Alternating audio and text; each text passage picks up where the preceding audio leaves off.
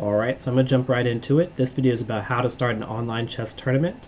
If you don't already have leadchess.org and have an account established, I highly recommend that you do. It's done by a nonprofit, it's free and easy to use. So if you're really doing this for like an after school program or for whatever reason really, Leadchess is a good spot to do it. It doesn't take long to set up a team and a tournament. And I'm going to show you how to do that now. So we're going to go up to Community tab. Of course, once you've already created your account, you can do this. You go to Teams. And you can see here in my teams that there's one that I'm a part of, which is the Eric Rosen Fan Club. So I'm not an administrator here, so I can't create tournaments there. But there's one that I created called Team Chess Counselor. Of course, you'd be a little bit more creative with your name than I have been. And I'm an administrator, so I can create tournaments and make changes. I'm also part of Triton's Chess Club, so someone else created that, but they added me as an administrator so that we can both work together, collaborate. Maybe one of us is available to participate in a tournament or oversee a tournament and one of us is not. You really don't have to be available for it. It just kind of depends on what you're trying to accomplish. So like if you're working with students and you want to be able to kind of monitor what they're doing and monitor their games, maybe commentate a bit, maybe you're doing a Zoom session with them online, then that makes more sense, right? So if you wanted to create a new team, assuming this is your first time doing it, this is how you would do it. You fill out this quick form and you just click new team and you're ready to go. Really just creating your name, brief introduction. And then if you want to create a team entry code to kind of prevent other people from being able to get into it, then that would make sense to set up that code here and then share it with them privately somewhere else. All right, so I'm going to go ahead and look at, not all teams, my teams.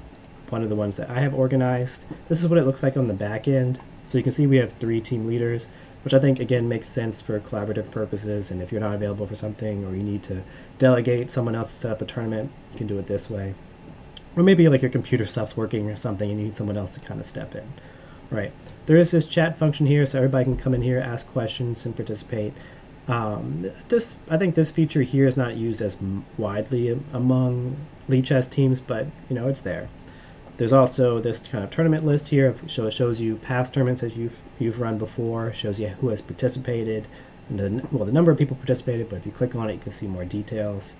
You can see this one was held 8 months ago. You can see the time control we did. And if you wanted to, you can go in and see the games that were played, and you can analyze them yourself, or you can analyze them with the group, right? So let's say there's somebody who did really well and you want to kind of go over their games and it's like highlight what they did well, or someone had some questions and they didn't do as well as they wanted to and they want to get some feedback from others. You can definitely do that.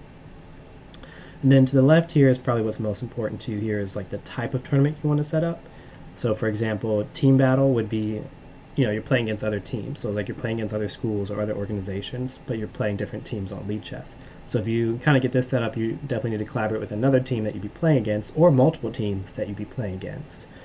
So you could set it up yourself, or you could join a team battle that's already been set up, right?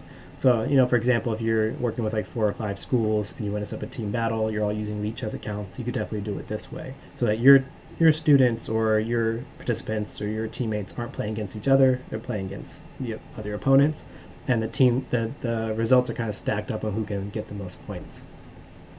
Okay.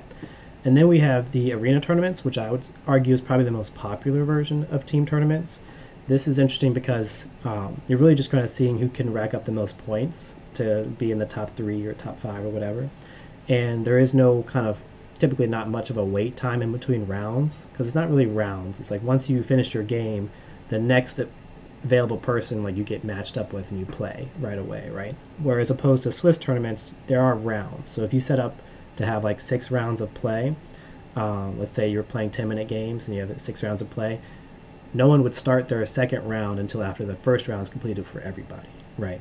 Whereas an arena tournament is not really set up that way. As soon as you finish your game, the computer's looking for the next person you can play and it matches you up, right? So if you finish a game sooner than others, then you have more chances to get more points, right? So Swiss tournaments, I'm not going to get into that one. I'm going to show you, because it's a little bit easier to do Swiss tournaments, I'm going to show an example of looking at arena tournaments. So you create a name for it. This is around Thanksgiving time, so maybe I'll have the Thanksgiving break tournament for our university. You can choose if you want to be rated or not, which just means if they win or lose, they gain or lose points. It could be just kind of casual matches where you don't lose points, but you still get bragging rights for winning, right? And I don't mean points in the tournament. I mean points for their personal established rating, which kind of tells their skill level, right? You can change it from standard to another variant if you like. So I know a popular one is King of the Hill, which if you haven't heard of that before, basically means whoever can get their king to the center 4 squares of the board first, then they win, as long as that king is not in danger. Which is a very popular one as well, but typically we see standard games played. You can set the initial clock times. So, let's say you want to set it for 10 minutes on both sides of the clock, and you want to add a 5-second increment, which just means that every time you make a move, you gain an additional 5 seconds. And another part of the appeal of arena tournaments is you set the duration. So you can make the whole tournament last however long you'd like. Let's say you wanted to make it last 90 minutes. So once 90 minutes is over, the tournament is over, right? Even if someone's in the middle of a game, and they don't get points after that finishes. 90 minutes is the cutoff there. They still finish the game, but they don't get the points for it. So this is perfect if you only have a certain amount of time. Whereas with Swiss tournaments, especially if you have increment attached to it, it may go longer than you anticipate it to. But if time is not really a big issue, or if you have more of a buffer, then Swiss tournaments can make sense too. And of course, you can put your tournament description, which your members would see. And if we take a look at advanced settings, again, you could add a tournament entry code, but it's not really necessary if you already have one to get in the first place. You can also set it so someone's done a minimum number of rated games before they play in the tournament. You could set up certain ratings are allowed to join. So this is more like, being a little bit more specific on who can participate in this tournament. You can also be even more specific than that and actually plug in who's going to be playing in the match. So if you already know ahead of time who's participating, you can go ahead and plug that in. Then there's these additional features which are interesting. Chat room's pretty self-explanatory. So you have a chat room just like you would have a Zoom chat room. Berserk is pretty cool. It depends what you're trying to do, but Berserk basically means before you start the game, you can select Berserk, and it cuts your time in half. Not your opponent's time, just your time. So if you're playing a 10-minute game, 10 minutes on both sides of the clock, you select Berserk, and then you have 5 minutes, and they have 10 minutes, right? And if you still win that game, even though you're taking a 5-minute handicap, then you get an additional point for winning that game. So it's a risk to do it, but it's kind of fun, but a little nerve-wracking. So you can choose to have that option available. So it's not, even if you click it, it's not mandatory that it'll happen. Then also arena streaks. So after 2 wins, consecutive wins grant 4 points instead of 2. So if someone's winning a lot, they are more likely to stack up more points and have a higher chance of winning the tournament. Right? And then that's it. You create a new tournament and you're pretty much good to go. But before I let you go, I'm going to show you kind of what it looks like on the back end. Let's see here. Let's look at We Hit 10K Arena. So it kind of looks like this on the back end. Of course, you wouldn't have the trophies to set up already. This is just what it looks like when the tournament's over. You have the chat room on the left-hand side. You can see the players in the center. And this is good to see when you first set up. You can see who already registered for the tournament. And that's important, so you get a good idea of like how many people you need to get started, but also if you need to do some more promotional efforts to get people in.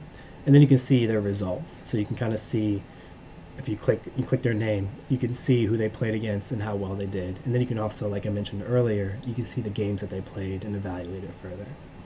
All right, so I hope that helped. If you have any questions, I would love to hear them in the comments of how to set up a tournament on Lichess. Bye.